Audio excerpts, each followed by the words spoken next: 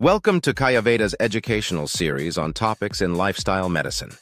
I'm Christopher Voss, MD, MS, board-certified in lifestyle medicine and obesity medicine. Citrulline versus arginine, which is best for endurance athletes? In the realm of endurance athletics, the interplay between biochemistry and performance is critical. Supplements such as citrulline and arginine are widely discussed for their roles in enhancing endurance and recovery. In this video, we will explore the scientific basis for the use of these amino acids and discuss which might be more beneficial for endurance athletes. Citrulline and arginine are amino acids with significant physiological roles, particularly in the production of nitric oxide, a critical mediator in vascular health.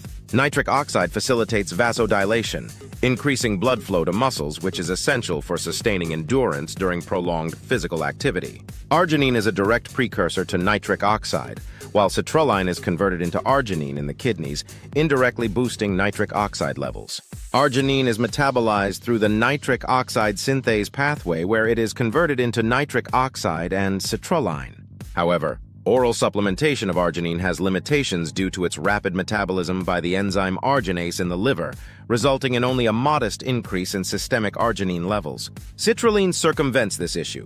After absorption, it bypasses hepatic metabolism, leading to more stable and sustained elevations in plasma arginine, which then increases nitric oxide production more effectively. For endurance athletes, the key to performance lies in efficient oxygen delivery and waste removal. Nitric oxide, by promoting vasodilation, enhances oxygen transport to working muscles and facilitates the removal of metabolic byproducts such as lactate. Studies have shown that citrulline supplementation can improve exercise performance by reducing the perceived rate of exertion and delaying the onset of muscle fatigue. Arginine has similar effects but may require higher doses to achieve comparable outcomes due to its rapid clearance from the bloodstream.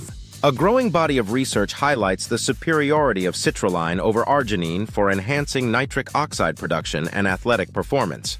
A key study demonstrated that citrulline supplementation resulted in a 55% greater increase in plasma arginine levels compared to direct arginine supplementation. Furthermore, endurance athletes who supplemented with citrulline showed significant improvements in time to exhaustion and overall performance metrics. In contrast, while arginine supplementation also boosts nitric oxide, its effects are often less pronounced and less consistent due to first-pass metabolism by the liver. When considering citrulline versus arginine supplementation, it's important to account for factors such as bioavailability, tolerability, and desired outcomes. Citrulline malate, the most common form used in supplements, is typically dosed at 6 to 8 grams per day.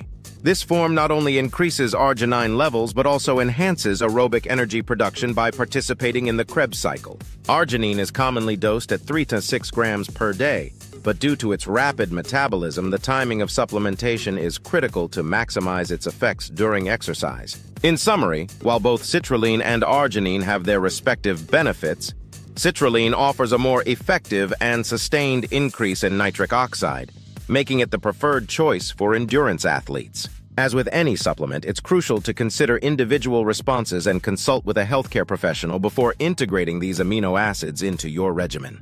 For more in-depth scientific insights on athletic performance and supplementation, visit our website at https://medspecialists.net Kayavada and subscribe for more content.